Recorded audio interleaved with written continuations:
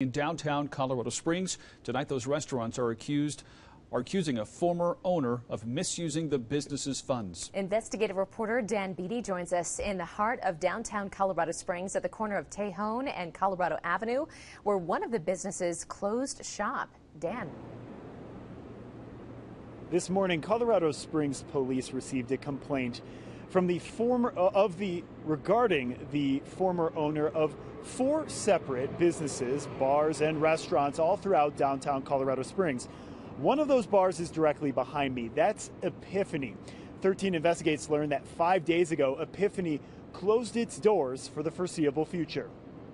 A place that's open all day long. That's Russ Ware back in November 2021.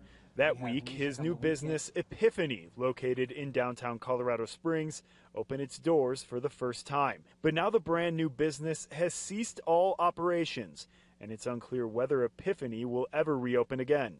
Ware, the part owner, is being accused by his former business partners of misusing operational funds at Epiphany and 3 other restaurants and bars he had stake in around downtown Colorado Springs.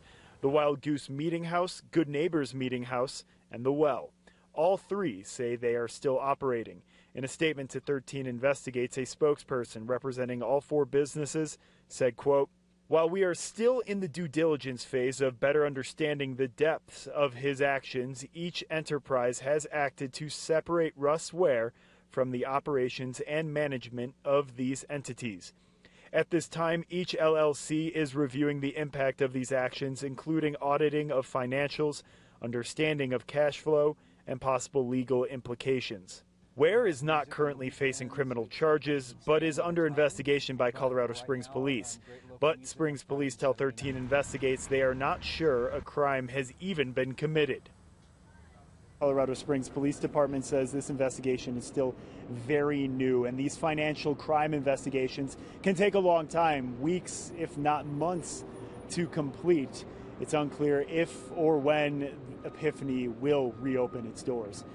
Reporting live in downtown Colorado Springs, Dan Beatty, 13 Investigates.